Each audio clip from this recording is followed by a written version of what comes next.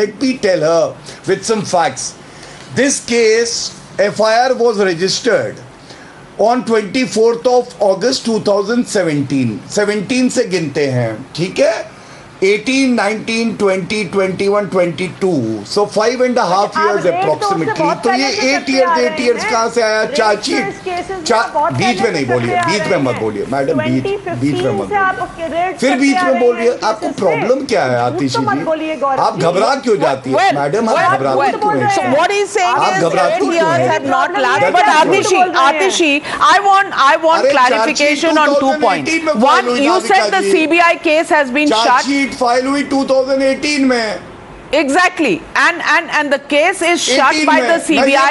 That's not true. That's not true, Atishi ji, because there is a charge sheet by the CBI filed in 2018. And second question is that when you talk about these jewelers and no connection between Satyendar Jain, is it again a coincidence that the same people, Ankush Jain, Vaibhav Jain, who are part of the Delhi High Court order, part of boards of 8 companies where Mr. Jain's wife was there, or the position that he vacated when he came into public life, both of these people are there in each of these board positions and also in this jewelers company.